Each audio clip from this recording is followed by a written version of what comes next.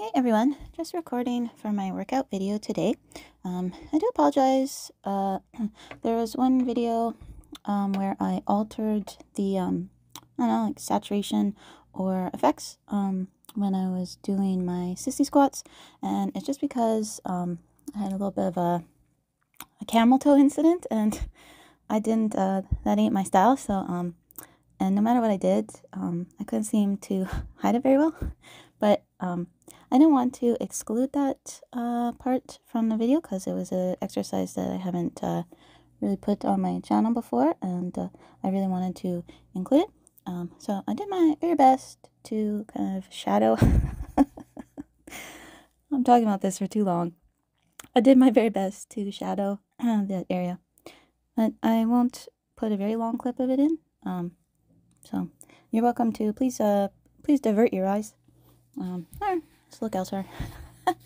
Anyway, I tried to change things up today, just to kind of see if I could fiddle around with some things to maybe make it more intense in different ways. Sometimes if you're fiddling, you can't just right out the bat be like, yes, this will work and this will be intense. Sometimes there's a little bit of a process involved, so I feel like some things weren't super intense today, and I kind of feel guilty about that.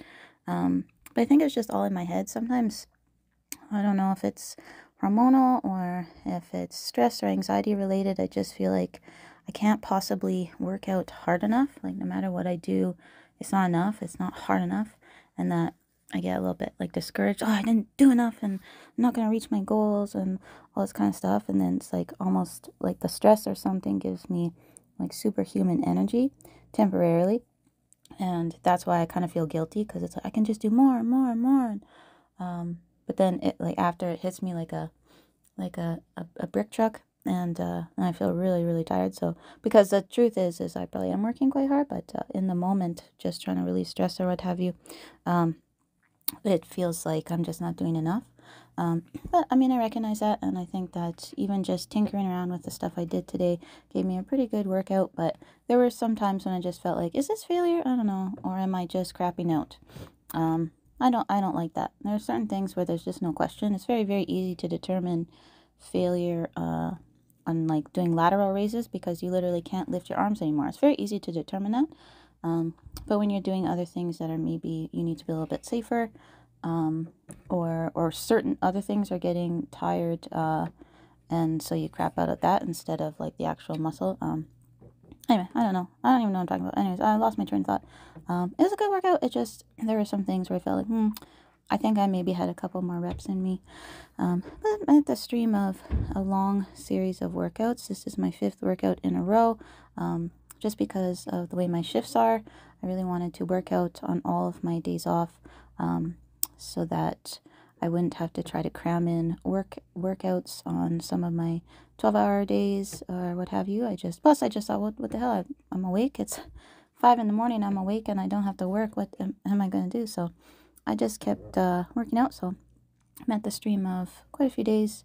And I honestly woke up, I just thought, I don't know how my legs are going to do any of this, but then I ended up doing like a ton of crap.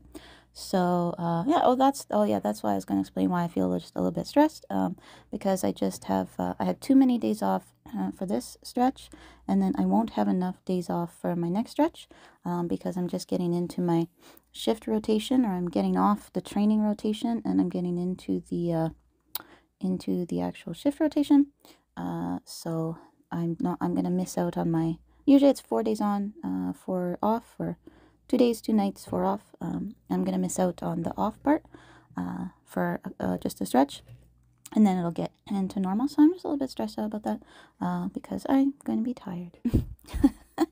And I just feel like I'll just miss some of my cozy bedtime. Just me and my fuzzy things in my bed. I just won't get enough of that, and I'll just feel a little bit stressed about it, but that's okay. It will end, and I marked the day on my calendar when it will end, and everything will go normal, and I put a little heart on that day because that's going to be a self-love day, and just by that, I mean, I'm just going to let myself be lazy. Usually, I'm not very good at being lazy, and I always feel like I have to accomplish a ton of stuff and do a ton of stuff, so I just felt like, on that day, you're going to be dog tired. All you have to do is work out, and then you can do whatever you want. So that's why I put that little heart there.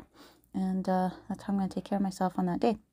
And I actually, just thinking about that, I just realized what I actually wanted to talk about during this voiceover. So good thing I have a lot of video clips to put in here, because I still have more to talk about.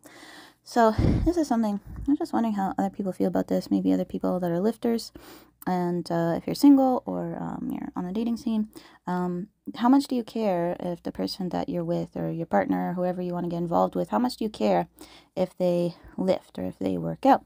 And my big thing was like, well, I mean, I don't care. It'd be cool, it'd be nice to share that, but if they don't, as long as they are okay with me doing it and never try to, I don't know, deter me from my routine, or I guess guilt me into going out for dinner if I don't feel comfortable doing that, or if there's any kind of like nagging, like, oh, just don't go today, just stay in bed, blah blah. It depends on if there's any of that. If there's none of that, and it's just like encouragement for this passion, then I mean, I don't care. But that's rare, very rare. And I was thinking about this because I was talking to someone online dating, and they unmatched me because I said I didn't like camping. And I brought it up because their profile said they like camping. And I was like, do you care if I don't like camping? And it was like, oh my God, how could you not like camping? There's nothing I hate more. I'm sorry. There's nothing I hate more as somebody that's pretty OCD about showering and whatnot. There's nothing I would hate more than camping. But then they unmatched me, and they didn't want anything further to do with me. And I find it very, very hard, I guess, one, to ever meet people that even sort of share my lifestyle. I mean, no, you don't have to be full-blown like I am, where it's like dialed down to kind of every, corner of my life. No, you don't have to be that way, but I don't even meet, it's really hard to meet people that share the lifestyle at all, in terms of like a healthy lifestyle, not too much liquor or cannabis consumption, or care about eating healthy food, like don't want to go out for wings on days off, don't want to sit around and binge watch shows, like want to be active and do stuff.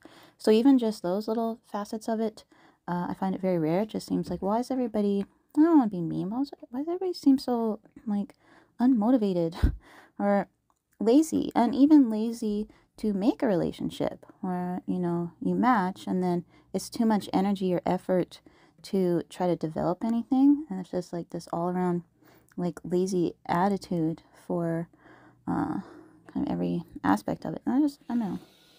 Oh, no, water's running. Well, I don't know if you guys can hear that. I guess my kid is doing something. Anyway, I lost my train of thought. I better go in a different place.